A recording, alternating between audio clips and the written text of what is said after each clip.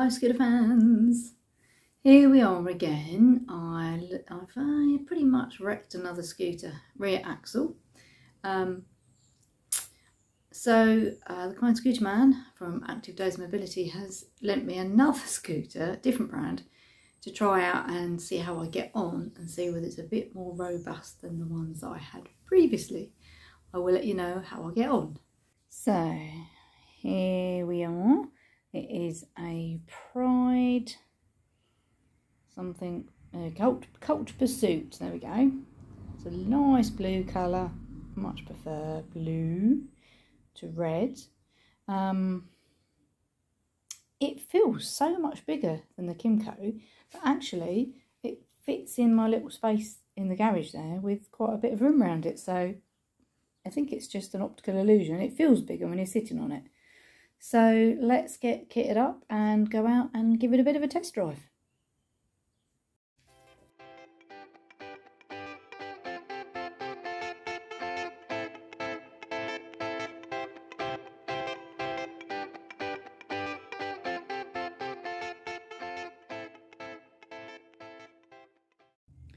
Okay, so I've got my stick and my sun brolly in, my backpack on the back. I've got my drink with me, a bit of advertising for Active Days, although his telephone number's not right on that.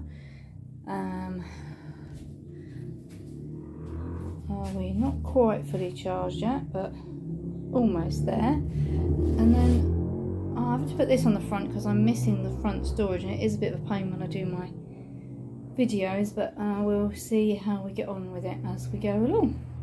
Okay, let's start the engines and see what happens. Already this is a pain in the neck, but let's see how we get on.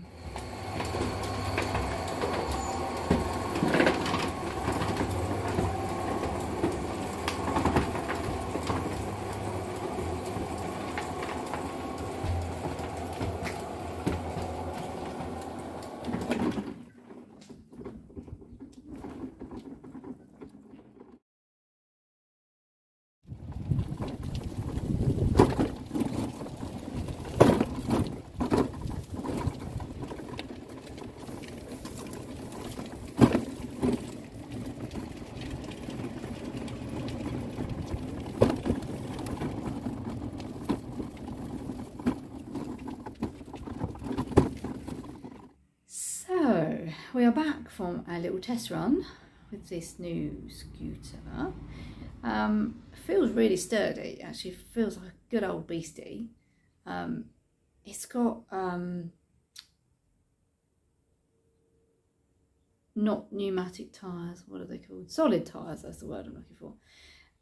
Unfortunately, even with the suspension, that's killing my back, so I couldn't go very far.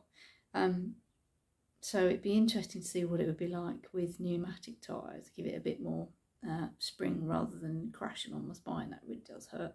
Other than that, it seems to have got a good speed to it. Its turning circle's amazing. That's really, really good.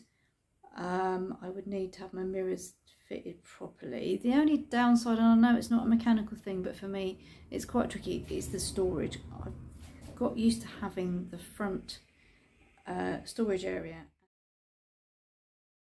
and also it hasn't got the wraparound. Why is it I can't find the word for these things? I wanted to call it a fender, but it's not really. So it wouldn't protect me from the winter and the wind particularly well. So that's the only downside that I can see. I don't need a bigger basket on the front.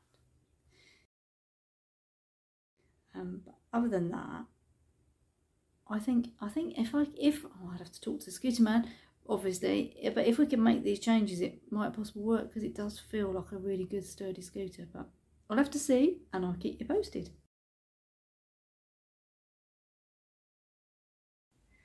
I have slow transit constipation. It's part of my MS. Causes of slow transit constipation. The gut has its own nervous system called the enteric nervous system. It controls our peristaltic waves without us having to think about it, and for some reason this nervous system stops working properly. So when the bolus of stool arrives in the large bowel, the enteric nerves should detect it and start the process of peristalsis, but for some reason this doesn't happen. Obviously, I'm no GP or specialist. I am just doing a little video of my experience and some of the things that helped me. I've put a link in the description box for the website that I've used. The lady who runs the website is medically trained. She's run her own NHS constipation clinics and she's very knowledgeable. It's definitely worth clicking on the link and having a little look. There are two types of fiber, soluble and insoluble. Insoluble fiber bulks out the stool, makes it harder and drier. In a normal working gut, this bigger sized stool activates the enteric nerves, causing the peristalsis to work. But when the peristaltic waves are not functioning, a stool full of insoluble fiber just sits in the gut, and because it is bulkier and firmer, it is much harder for the gut to move it along, so it stays in the bowel even longer and becomes even drier. Then by the time it arrives in the rectum, it's a monster to try to pass. Soluble fiber keeps the stool softer, wetter, not as bulky, so it can pass through a bowel that isn't working properly easier, and also as it arrives in the large bowel wetter, it doesn't end up so hard and bulky when it finally arrives in the rectum. Some of the foods high in soluble fiber: oats, milled linseeds, broccoli, Brussels sprouts, pulses, but not chickpeas, some fruits, banana, apple, pear, orange, berries, passion fruit, peeled root vegetable. You will find a more exhaustive list if you do some research on the internet. You will realize that many grains and veg have a mixture of soluble and insoluble fiber. Go for the foods that have the greater percentage of soluble fiber. So here are some of the things that I use to help me. Apricots, prunes. I also use something called psyllium husk, natural soluble fiber, and I'll sprinkle this on my meals.